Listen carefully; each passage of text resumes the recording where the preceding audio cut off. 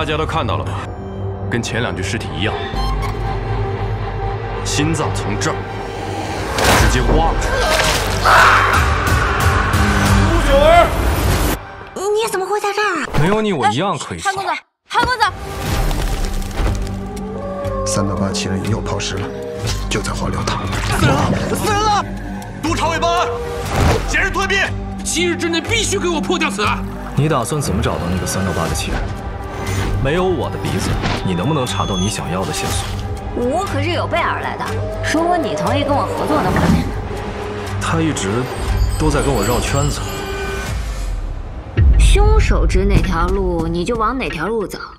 你是凶手的乖儿子呀！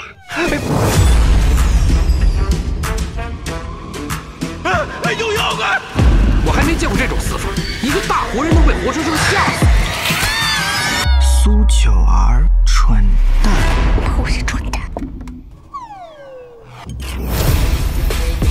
3到8在布置一件大事，他想要控制全局。原来九儿入宫是来找凶手的。我在冰窖里面发现了1具女尸。如果他真是凶手，你很有可能就是第5具尸体。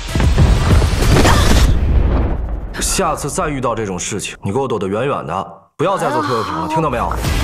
凶手这是在预告。他是不是也死成了毛头瓜？是人是鬼，总不露出蛛丝马迹。我这不身体会发抖啊！